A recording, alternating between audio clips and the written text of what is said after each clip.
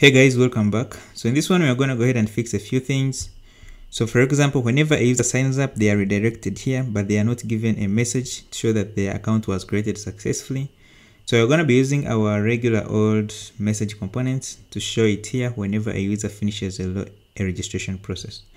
Now for us to know that the user has finished registration inside the login, I'm going to be showing you how we can do it using callbacks. So we can come to the screen for the sign up, which is here. So where we call the register, which is here. We can also have another function that gets called when the user gets created. So this is where we can handle our navigation. So I'm going to come and cut out this here. So I'll copy it and then I'll remove it from here. We'll keep the use focus effect because it's going to be useful to clear out the errors still. Now we can handle this, and when this happens, we want to redirect with the data that the user has been created with. So let's go to the action and also make it expect a callback function. So here we can have on success. Now that we have on success there, we can call it when the user finishes to create an account. So we could come here, right here, and call it so on success like this. We don't need to give it anything. It's not defined. Oh, we are putting it in a wrong place. So let's make sure it's in the right place. It should be here. Save it. Now, when it gets sent, that means that when we redirect, we're going to be redirecting with data. So we can come to the login and check if we have that data. So for us to be able to now pick which data was sent in the navigate, so we get those from params. So here we can do const params. It's gonna be equal to use route. I'm going to do a use effect. So we can do a console logs and you guys can see exactly what we have. So we can do a comma here. So bring in params. So here we can say if we have params, they're going to be undefined by default. So if we have params, let's console log them. Okay. Make sure we are importing it from React. We are importing it. So in the action, we can call the action and give it the data itself. So we can pass it here. Then when you call it like this, it's going to be coming in from here. And then we can send it. Now it has already been declared, so let's put something like response. Then we can send data and it's going to be equal to that response. Okay, so let's do it again. So let's say we put sss gmail.com password, then go. So when we create, you see that we have this. Okay, meaning that we can come over here and check if we have the params data, and then we can be able to show the message on the screen. So before we do that, I also want to prefill the username because the user we already have the user's username, so we can just prefill it for them. So right here where we are doing the same check, we're gonna come here. So if we have these params, actually I'm gonna be checking if we have params.data. So I'm using this coercion operator to make sure that we don't do the data when params are undefined. So if when we have that, we want to set form like that, so we can get everything on the form.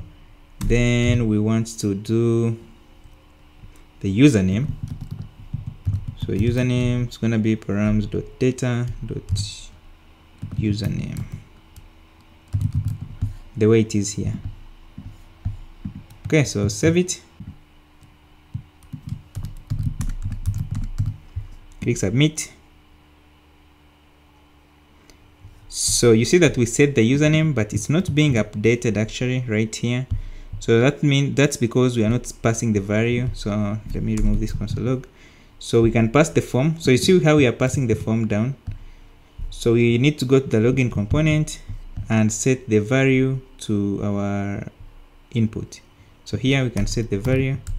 So the value is going to be the value in the form, so that's going to be form.username